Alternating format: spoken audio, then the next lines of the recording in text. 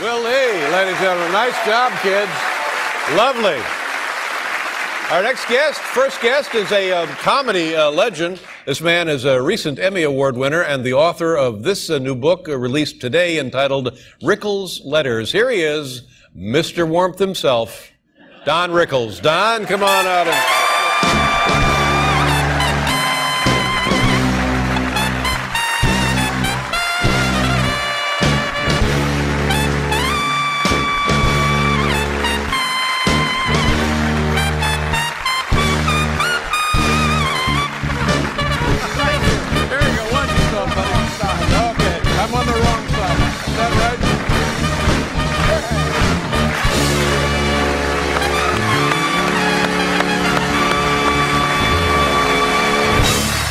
Here we go.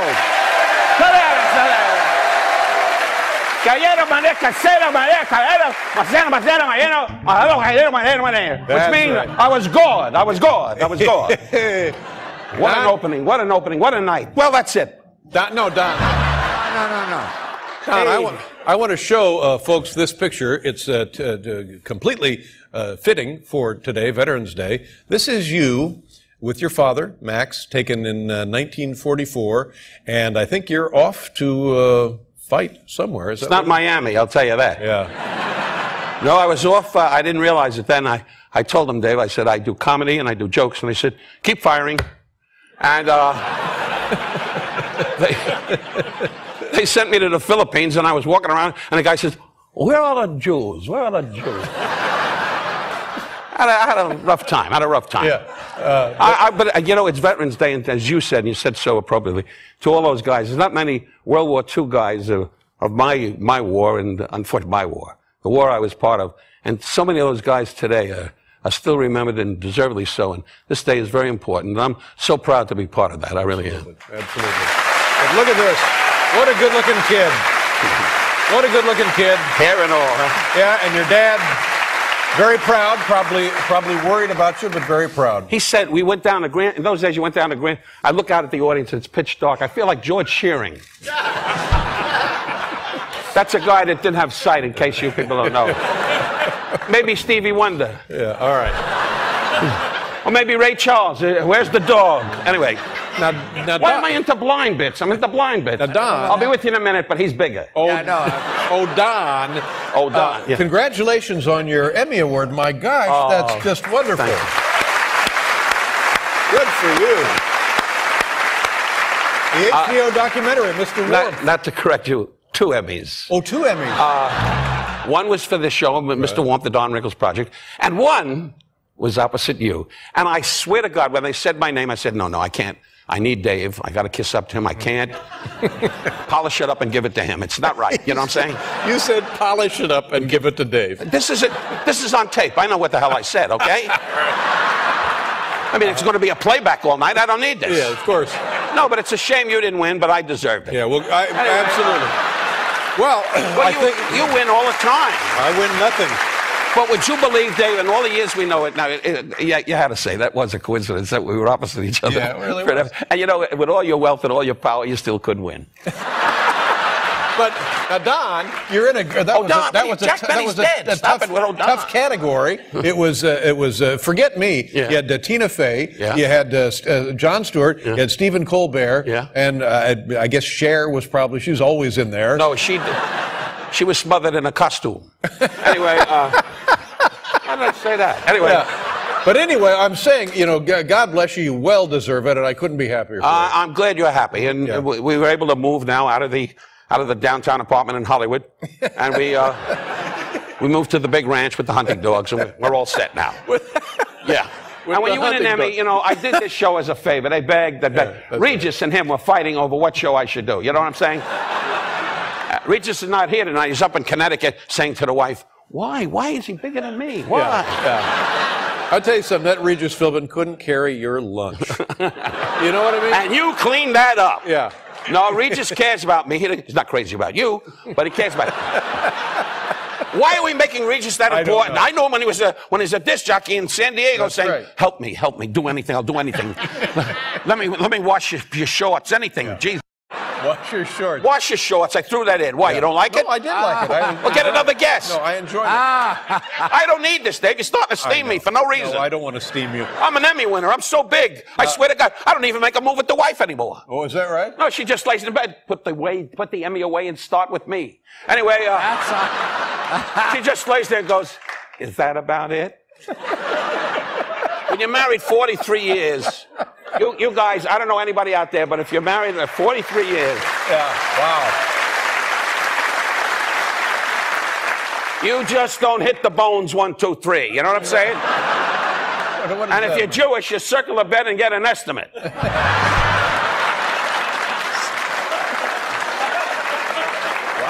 That's what you do. Yeah. She's a lovely woman. I've spent many. Why does she upset you? No, Why? I'm saying she's a lovely woman. She is. She used to be a hooker for the FBI. No, That joke could cost me. You know what I'm saying? That's right. Because she sits in the room with the jewelry going, smart ass is going to pay for that. Now, Paul, when you get a chance, watch the show. Yeah, no, I'm with you. I'm doing the show, and he's standing there going, No, I won't. when does my next song come up? When do I go? That's all I want to do. That's right. Man has no respect for crying out loud. Oh, He came to see me. He came to see me at the town hall. I must say that. I heard that was a big success. It was. You weren't there, and everybody asked for you. Yeah. No, how come you never come out? Well, I just want to say one thing that I went to see you where I wanted to see you, which was in Las Vegas. That's a long time. At the Peter Desert Inn, Inn, our dear friend. Yes, and it was a great night, and we got to come backstage, and I'll never forget that night. That's right. And Edie and Steve walked in like they were shot out of a cannon, and you had on a baseball cap, and you went into the closet. That's right. Anyway, no, because Edie, God bless her, is very demonstrative, and she went and said, "Don, darling," and this guy went, "Oh, I got to get out of here." She was a little He's demonstrative. a Midwest guy, Indiana. You know, him and Johnny Carson, rest his soul, who I miss, and you do too. Yes. But you're like Johnny, you have the same compliment. You know, don't want to meet anybody, don't want to make friends, just. Well, that's not exactly. But anyway, I heard. I'm happy for your son. I watched that night. You showed pictures of Harry's his name. Yeah, Harry, yeah. God bless you. Yeah. That's great. So the engagement downtown, is that where it was downtown? Here in the No, it was in Spain. The guy makes $7 billion, and I'm talking to a dummy. $7 billion. Where was it? Yeah, well, I don't know. It was in Idaho for the corn convention. I'm a Jew in Idaho for the corn convention.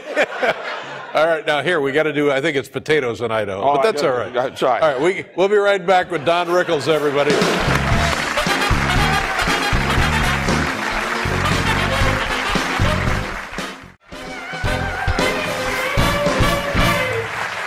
What about well, thank God the election, the campaign, 2 years of that, and thank goodness it's over. What did you think of the outcome? Well, I don't get into politics too much. I think the other guy, the new guy, you know, can you imagine now the Iranians come crashing into the White House? Mr. President, the Iranians are attacking. Iraq is attacking. Anybody's attacking. 3 points. See, he was a basketball player, the new president. Hey, don't make me show cards, folks. Don't make me show cards. That's what the new president does. He's not going to be in office long. He's going to be walking around saying, there's going to be another war. Stop it, I'm dribbling. Anyway, but these are basketball jokes that I should have never done because... You're just breaking them in. Yeah, just tried it out on a bad crowd. That's... No. Hey! Don't turn on me. You stood like dummies out in that line on 40, whatever street it is. Go, move up, Al. We're going to be with Dave. Move up, Al. We're going to be with Dave. That's right. Remember, drop your pants and fire a rocket. I know you never forgot that one. I love that one. Now, but I remember, was it the first Reagan inauguration? Yes, I was. Ronald Reagan. Frank Sinatra, rest his soul. You remember him? Yes. Yeah, he always used to talk about you. Anyway, that's when you were doing a daytime show and nobody gave a crap. Anyway, you know, everything I say now on the show, I did up in the hotel room and I laughed my ass off. Yeah.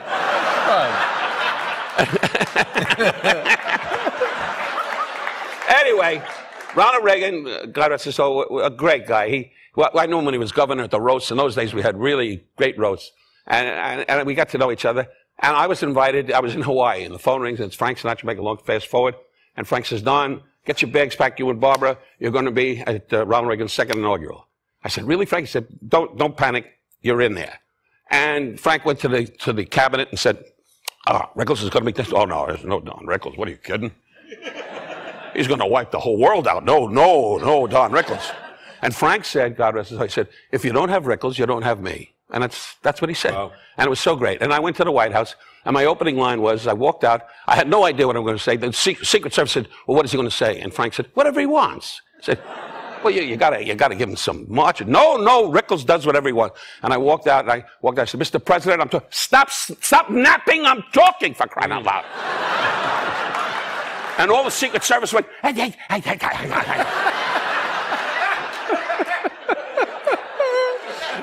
Uzis went off in the pants.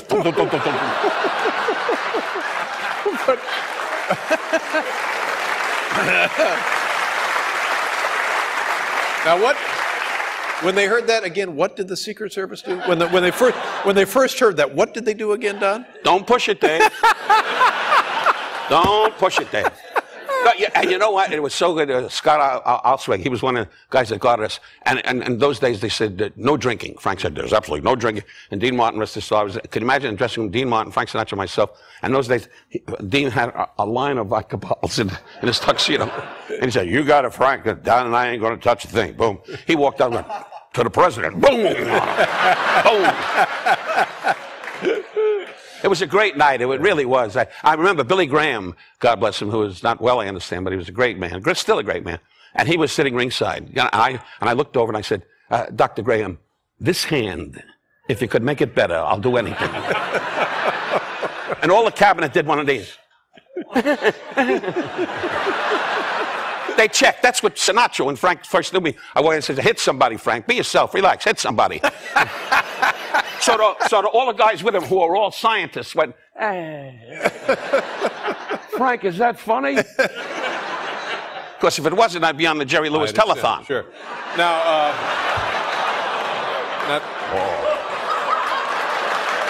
hey, God bless Jerry. He does a great job with that show. You know, I love when he does the high note. Walk on with hope in your heart, and you'll never walk alone. And when he hits the high notes, all the kids get out of the chairs and go home. That's how that works. Let me ask you, did you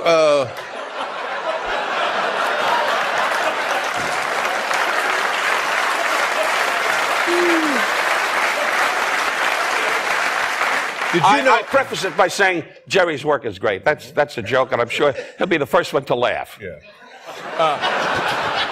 I've always wanted to ask you this, and I think I know the answer. Did you know Buddy Rich? Did you ever work with Buddy Rich? Yeah, I knew Buddy well. Yeah. I knew him when he got in a fist fight and played the drums in the lounge with one hand and bandages. Boom, boom, boom. He was why'd you bring up Buddy Rich? Well, because, I don't know, he's a great drummer, and I knew that you guys probably knew each other from Las Vegas. Like saying, you know the guy in the AMP in the grocery store. I mean, why would you think of Buddy Rich in the middle of no place? I mean, Dave, did you know Al Schwartz, a friend of mine? Well, no, I don't. Al Schwartz, no. From left field, he hits me with Buddy Rich. I don't know where these things come from. Buddy Rich was a great drummer. He really tremendous drummer. And he had, speaking of Jerry Lewis, he loved Jerry, and he had cartoons of Jerry. I went to his house. He used to ride motorcycles, and he and Frank were great during the show. They'd have fistfights during the show. Oh, is that right? Oh, yeah. It was great. I never got into that. Jews don't do that. We pay a guy and go, hit somebody. Go ahead. Here's a couple of bucks. Knock this guy in his ass. Go ahead. A couple of bucks. Well, that's how we say in New York. Yeah. In Indiana, you don't say that. No. Any milk? That's exactly what we say. That's exactly what we say. I've been in Indiana. Yeah. Lucky you got out of there. It's a great state. It is a great state if you have nothing to do. Don, tell us, if you can, one little thing with you and Frank, kind of give us an idea of the relationship. You used to like to kind of work him a little bit, didn't you? Kind of get him worked up? My job was to run in front of the car.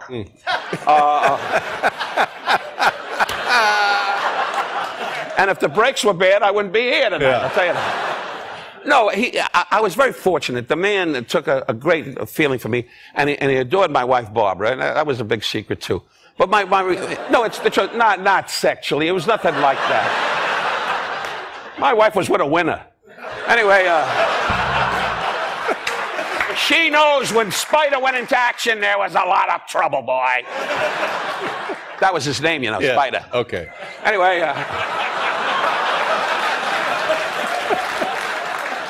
and is Spider still with us? yeah, he's in the hotel room laying in the pajamas. Oh, my.